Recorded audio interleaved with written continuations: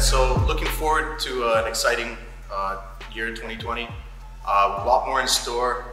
Coming up right away is our tour to Sri Lanka for the under-19s. It's going to be an excellent opportunity for them to develop their skills, and not only develop their skills, but grow as individuals. Being away from home, playing cricket in a different environment, it'll help them mature. As well, in April, we're looking at the senior team to tour Trinidad.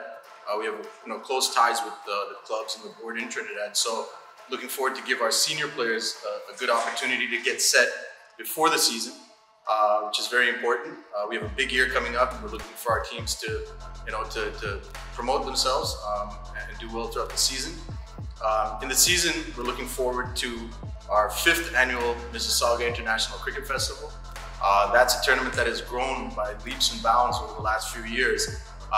Most recently, we've hosted teams from USA, Trinidad, Barbados. At the senior level, we had teams from India last year, as well as Bermuda. So we'll be looking to expand, especially the junior portion of the tournament, to teams from India, New Zealand, all over the world really. They're all welcome to come and participate in this tournament. It's a world-class event played on turf wickets, and we've seen some really good talent coming out, and I know there will be future national players coming out of this tournament.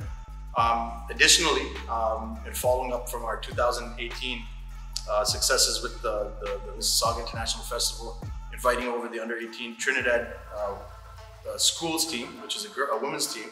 We'll be hosting another team from Trinidad this summer, a women's team at the under-18 age level. So that will be an exciting exciting opportunity and exposure for our women's team, and women's cricket overall. Will benefit from that. Overall, we're looking to expand our programs and grow as we've been doing. We've introduced new technology, new methods in coaching, so we'd be looking to expand on that in the summer, as well as giving our players more playing opportunities. We'll be looking to start our 2-day cricket again for the youngsters.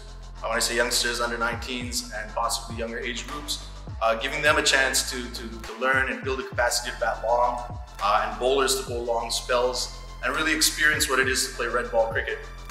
That's going to be a great opportunity for their development, and opening up pathways. We've been sending players all over the world to play and experience different conditions, being alone over there, playing in a good cricketing setup in cricketing countries. So we'll be looking to expand that. Players will be going to India very soon, within the next week actually, as well as our ties with New Zealand, and opening up other opportunities throughout the world for players to gain that exposure and gain that experience and become better players. So yeah, we have a big year ahead of us, and just looking forward to it. We're really excited, and it starts now.